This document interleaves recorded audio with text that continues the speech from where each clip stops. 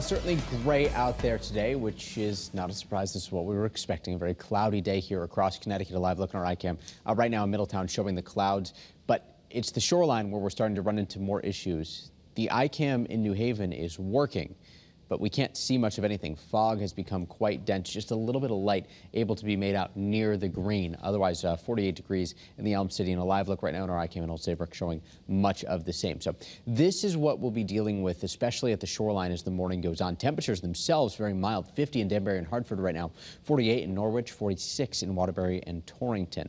And yesterday we did hit 60 degrees again, so that makes for two 60-plus degree days in the month of March this year. Last year we had 9 days, 2021 we had 12 days. Tracking some showers off to our west. Could be some light sprinkles right along the Massachusetts border near Enfield into Suffield at this point in time. Early morning pinpoint Doppler showing those as they work their way through. These aren't really a huge issue. They're very light and they'll be pretty spotty in coverage, and that's what we expect as the day goes on. Futurecast here showing an increase in clouds for the remainder of the day. Spotty showers, scattered showers, especially this afternoon and this evening. We'll get one last push of showers through later on tonight before we actually dry out a bit heading into the day tomorrow. A mix of sun and clouds, possibly mostly cloudy tomorrow, depending on exactly where and how far south high pressure makes it. And that's going to also have an impact on what we see as we begin the weekend.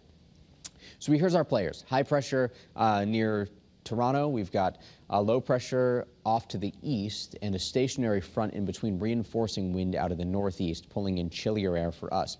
So as precip gets going Saturday morning, we actually end up with the potential for a bit of wintry mix.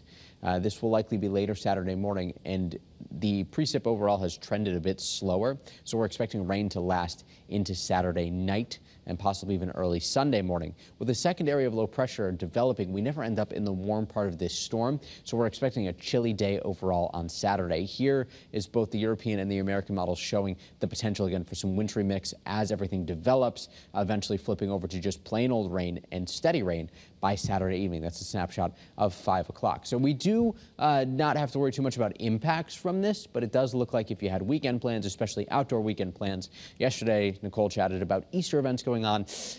Could be a bit wet. Could be a bit chilly and raw. Temperatures today, though, still mild, expecting some low 60s in the mix, otherwise upper 50s tonight. Upper 30s right along the Massachusetts border, elsewhere low 40s.